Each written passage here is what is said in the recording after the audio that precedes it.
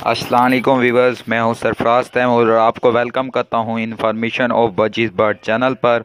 और साथ ही ये उम्मीद रखता हूं कि आप सब खैरियत से होंगे, फिट फाट होंगे और अच्छे से काम हम बिज़ी होंगे। दोस्तों, आज का जो मेरा टॉपिक है ये बजीज़ बर्ड की सॉफ्ट फूड के हवाले से है। इससे पहले भी मैं बजीज़ बर्ड की सॉफ्ट फूड के हवाले से एक वीडियो बना चुका हूँ, लेकिन उसमें कुछ चेंजिंग कर देनी है आपने। जैसे कि अब सर्दियाँ आ चुकी हैं, पूरे पाकिस्तान में सर्दी है लेकिन कराची में कम है, तो उस हवाले से ये मैं वीडियो बना रहा हूँ। और काफ़ी दोस्तों की यूट्यूब पर मुझे कमेंट आ चुकी हैं कि भाई हम ये फ़ूड दे दें, तो आप वो फ़ूड यूज़ करा सकते हैं, लेकिन उसमें कुछ चीज़ों की एडिटिंग है और कुछ की यानी कि कमी यानी कि चेंजिंग है, जिनमें से मेथी और पुदीना आपने निकाल कर क्या करना, आपने ऐड कर लेना है। मेथी ऐड कर लेनी है, ये मेथी है, ये पालक है, ये जो है भुट्टा है। आपको पता है कि भुट्टा एक आम सी चीज़ है। और सेब कोई सा भी ले लेना, महंगे वाला आपने नहीं लेना। मेथी आप बड़ा देखभाल के लीजिएगा। ये मेथी ले लें या मेथा ले लें, इसके छोटे छोटे फूल होते हैं और इसकी जो बैक साइड है पत्तों की, ये देखें, ये थोड़ी सी वाइट है, वाइटनेस है इसके बैक साइड पे, देखें। और जो नहीं तो कुछ नफ़ाखोर जो होते हैं वो जी लूसन को भी मेथी बनाकर बेच देते हैं, ठीक है जी। लूसन को भी मेथी बना के बेच रहे होते हैं, तो इस पर बड़ा केयर करना है आपने।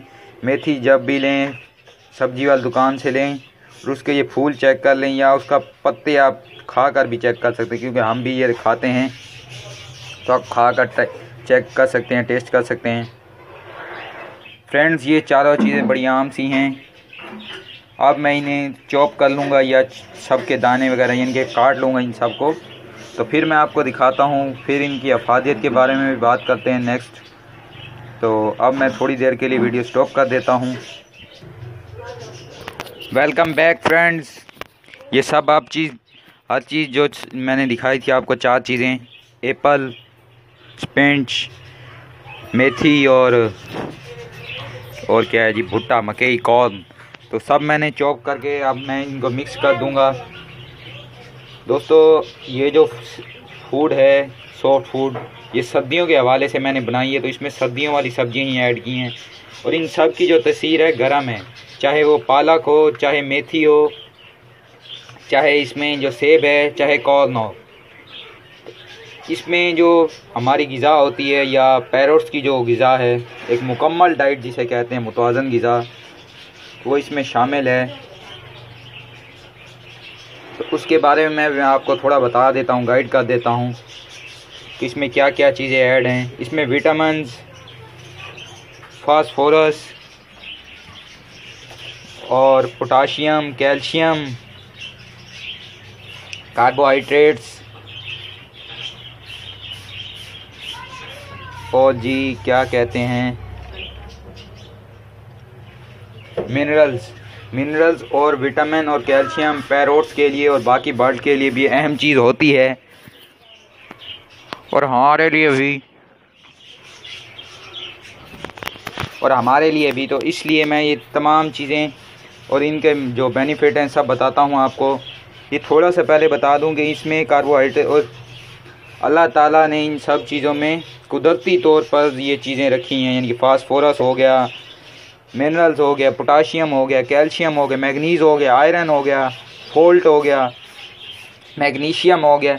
ये सब चीज़ें अल्लाह ताला ने इन्हें कुदरती तौर पर रखी हैं। और ये जो पालक है, ये बड़ी मशहूर सब्ज़ी है जो हर कंट्री में मिल जाती है, हमारे पाकिस्तान में भी और हिंदुस्तान में भी। और जो मेथी है, मेथी भी तकरीबन दोनों ही मुल्कों में खाई जाती है। पालक बड़ी आम सी सब्ज़ी है जो कि तकरीबन दुनिया के तमाम ममालिक में मिल जाती है, ठीक है दोस्तों। और इसके मुख्तलिफ़ फ़वाइद हैं इंसानों के लिए भी, पैरोट्स के लिए भी। पालक जो है ये कुदरती क्या कह लें, कुदरती एक सोर्स है आयरन का, ठीक है जी। और जो आयरन आपको पता है कि हड्डियों के लिए बेहतरीन होता है और दांत बनाने के लिए, यानी कि इंसानों में ये दांत बनाने के लिए और पैरोट्स की हड्डियों बनाने के लिए, और जो पैरोट्स की बेक वगैरह होती है इससे वो मजबूत होती है। और पर जो होते हैं वो शाइनिंग वाले निकलते हैं, पर यानी कि बड़े अच्छे बेहतरीन टाइप के निकलते हैं।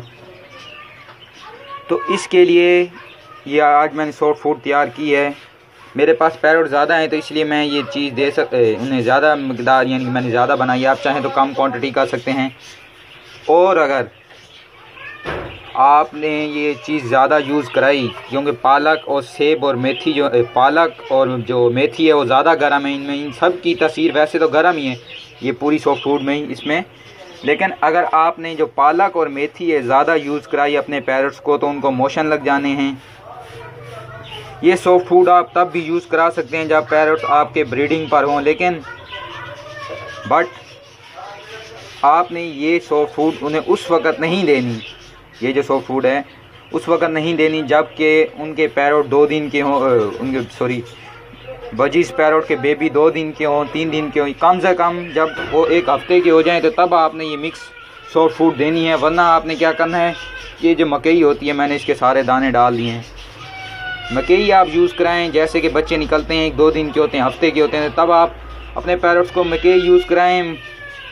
मकई में कार्बोहाइड्रेट्स होते हैं और वो एक नरम सीड है, यानी कि नरम सॉफ्ट फूड भी हो जाती है और नरम सीड हो जाती है, तो इसलिए वो इजीली खाते हैं पैरट और अपने बच्चों को भी फीड कराते हैं। आपको पता है जो पैरट खुद खाते हैं वही बच्चों को फीड कराते हैं। अगर आप ये यूज़ कराएंगे पालक वगैरह तो इससे होगा ये कि आपके पैरट को मोशन लग जाएंगे। मोशन से बचाने के लिए आपने करना क्या है कि आप पहले 1 हफ्ता कॉर्न यूज़ कराएं।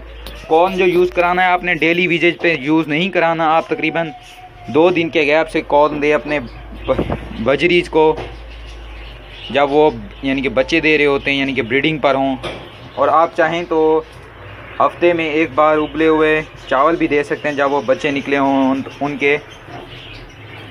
तो दोस्तों इस फूड के बनाने का जो मकसद था वो यही था कि आपको एक मुकम्मल गाइडेंस हो फूड के बारे में। और अब इसके बेनिफिट बता देता हूं दोस्तों। इसमें जो है कार्बोहाइड्रेट्स है इस फूड में, इस सॉफ्ट फूड में फैट है, ठीक है जी, और क्या है, और प्रोटीन है, मिनरल्स हैं, विटामिन हैं। जो मिनरल्स का फेल है वो ये है कि मिनरल्स जो हैं इनकी कुदरती हिफाजत करते हैं। काफ़ी दीगर बीमारियां ऐसी हैं कि जो मिनरल्स की कमी की बावजूद, मिनरल्स की अगर कमी हो तो वो इनको लग जाती हैं, जैसे कि फ्रेंच मोल्ड बीमारी के बारे में मैंने आपको बताया था। ये भी मिनरल्स की कमी के बाइस होता है। तो मिनरल्स अगर पूरी होंगी तो आपके पैरट्स अच्छे से ब्रीड करेंगे। मिनरल्स की अगर कमी ना होगी तो आपके पैरट अच्छे से ब्रीड करेंगे। और दूसरा मिनरल्स का जो ख़ास फेल है वो हड्डियाँ बनाना है, यानी कि बोन बनाना है, और खून को पूरे जिस्म में भेजना है। ये खून को पतला रखती हैं और पूरे जिस्म में खून इजीली सर्कुलेट कर सकता है। और ये एक न्यूक्लिक एसिड भी बनाती हैं, फास्फोरस। मैंने बताया कि पालक में फास्फोरस होता है, तो पालक में एक न्यूक्लिक एसिड होता है जो कि बॉडी के लिए बड़ा अहम है। पैरट्स, हाँ वो पैरट्स के लिए हो, बर्ड के लिए हो, जानवरों के लिए हो या इंसान के लिए हो। एक और चीज़ है पोटाशियम, ये भी एक मिनरल्स है, तो ये खून बनाता है, खून बनाता है। विटामिन्स पे आ जाते हैं। विटामिन्स की बहुत थोड़ी सी मिकदार ही बजरीज पैरट को ज़रूरत होती है। विटामिन्स की कमी से वो एग नहीं देते, या एग देते हैं तो फर्टाइल नहीं हो पाते। तो इसलिए ये बड़ी आसान सी सब्जियां मैंने आपके सामने पेश की हैं, जिन्हें आप यूज़ करा के अपने पैरट्स को सेव कर सकते हैं इस बीमारी से, यानी कि दूर रख सकते हैं कि वो ब्रीडिंग करें, बल्कि ब्रीडिंग करें और ना उनके एग ख़राब हों। ठीक है दोस्तों। और विटामिन्स की कमी से जो बीमारियां होती हैं वो ये होता है कि खून ना जमना, जिल्द का खुश्क सा होना, यानी कि जिल्द खुश्क सी हो जाती है।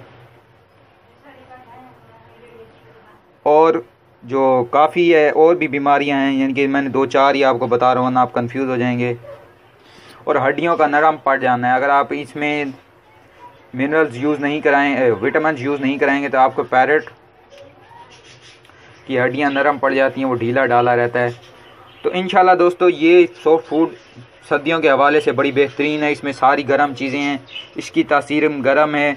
और एक बात दोबारा आपको बताता चलूँ कि आपने ये सॉफ्ट फूड जब बजीज पैरोट के बच्चे निकल आएँ तो आप ये सॉफ्ट फूड उस वक्त तक यूज़ ना कराएं कि जब तक बजीज पैरोट के जो बेबी हैं वो 1 हफ़्ते के ना हो जाएं। जब वो 1 हफ़्ते के हो जाएं तो आप हफ्ते में 2 बार ये सॉफ्ट फूड यूज़ करा सकते हैं। और जब हफ्ते के नहीं होते तो तब आपने जो सॉफ्ट फूड यूज़ करानी है वो है कॉर्न, भुट्टा आपको इजीली तकरीबन हर कंट्री से ही मिल जाता है। काफ़ी व्यूअर्स की कमेंट आती है कि भुट्टा क्या है भाई, कॉर्न क्या है भाई। कॉर्न मकई भी कहते हैं उसे, कॉर्न भी कहते हैं, भुट्टा भी कहते हैं, और भी डिफरेंट, पॉपकॉर्न भी कुछ लोग कहते हैं। तो काफ़ी डिफरेंट नामों से पुकारा जाता है इन सब चीज़ों को। काइंडली एक और बात कहना चाहूँगा कि जिन भाइयों को पैरट्स की इंफॉर्मेशन नहीं है, यानी कि उनको शौक़ है उन्हें और उनको पैरट्स की इंफॉर्मेशन नहीं है, तो आप मेहरबानी करके पहले इनके बारे में सीखिए, जानिए, फिर पैरट्स लेकर आइए। उससे होगा ये कि आपको आसानी होगी, फिर आपको कोई परेशानी नहीं होगी। कल मैंने सदर बर्ड मार्केट जाना था, लेकिन एमरजेंसी काम की वजह से मैं नहीं जा पाया, वरना मैं कल आपके साथ मार्केट की वीडियो भी शेयर करता। इंशाल्लाह ये वीडियो, मेरे पास नेट की थोड़ी प्रॉब्लम आ रही है, अगर आज अपलोड हो सकी तो ठीक है, नहीं तो इंशाल्लाह ये वीडियो भी मैं कल अपलोड कर दूंगा आपके लिए। आप अपनी राय का ज़रूर इजहार कीजिएगा कमेंट की सूरत में, आपको ये वीडियो कैसी लगी, और कोई परेशानी हो आप कमेंट करके मुझे ईज़िली पूछ सकते हैं। और मेरा जो नंबर है, सेल नंबर है, वो यूट्यूब चैनल के डिस्क्रिप्शन में लिखा हुआ है, और आप मुझे उस नंबर से व्हाट्सएप पर ज्वाइन कर सकते हैं और मुझे वॉइस मैसेज के ज़रिए भी अपनी परेशानी से आगाह कर सकते हैं। इंशाल्लाह उम्मीद है कि आपको समझ लग गई होगी, अगर नहीं लगी तो आप मुझे कमेंट करके बता सकते हैं। मिलेंगे फ्रेंड्स एक नई वीडियो में एक नए टॉपिक के साथ, तब तक अपना और अपने दोस्तों का ख्याल रखिएगा। अल्लाह निगहबान, फ़ी अमानिल्लाह।